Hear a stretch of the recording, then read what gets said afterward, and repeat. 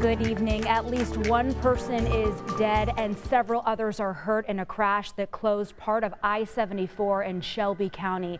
That's Shelbyville in southeast Indianapolis. This crash involved a semi and multiple cars on I-74. A spokesperson with INDOT says several people were trapped inside their vehicle. Shelby County Sheriff's deputies were called here around 3 o'clock this afternoon. A medical helicopter also responded. I-74 westbound was closed at the 123-mile marker with traffic being rerouted. It is unclear how many vehicles were involved in the crash and how many people are hurt. Stay with WTHR and WTHR.com for updates.